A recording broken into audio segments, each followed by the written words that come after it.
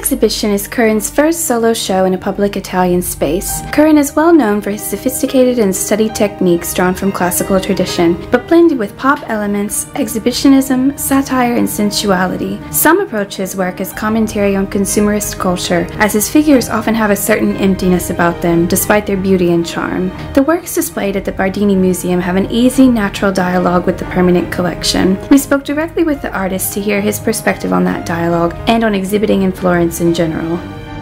Actually, I have to say that I was scared to death at first when this idea was proposed, that I would have my work in this city of all places, and specifically in a museum with beautiful Gothic Renaissance things.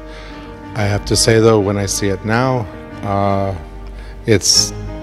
I think my work looks very beautiful here, and I think it speaks much more than I thought it would. It speaks to the old things, and I think the old things are speaking to my work as well. So it's kind of a dream come true, actually. It's wonderful. Well, the curators have made beautiful poetic installations that I think that have brought meanings out of my work that I wasn't aware of, actually, and emotional strains in my work that I didn't really feel or see. There's a painting upstairs, the reclining woman with the dead soldiers on either side. I've lived with that painting for like 10 years in my house, looked at it every day, and it's completely different here.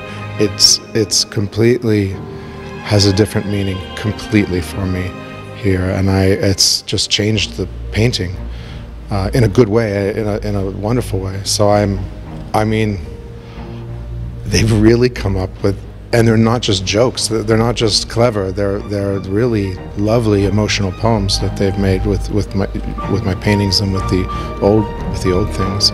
So these paintings selected work especially wonderfully in this setting. I think these are well done paintings for me. I mean, I like all my paintings, but I think there's some lovely physical things that hold up, because that's the big fear as an artist, is that the extreme technical beauty of the old craft will just wipe you out. It's like people with spears going up against a modern army or something, and so I do feel that these are a little more refined, and that they're a little less trashy. So which is a good thing in this museum.